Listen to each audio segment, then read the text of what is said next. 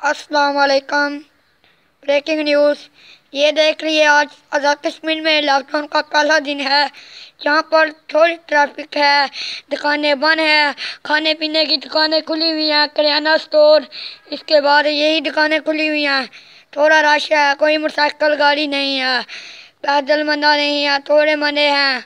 यहाँ पर पुलिस फौज आर्मी फौज आई हुई है, वो बहुत रश है। यहाँ पर थोड़ा ही रश है, देख लिए, इतने ट्रैफिक नहीं है।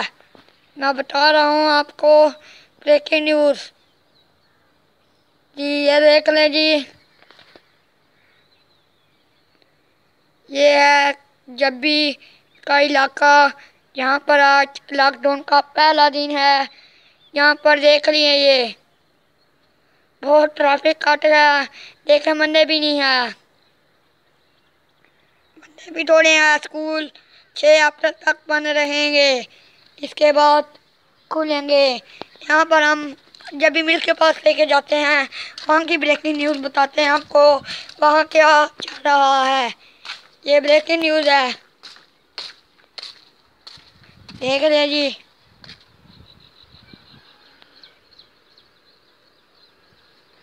देख लिया जी, इधर भी कोई रश नहीं है।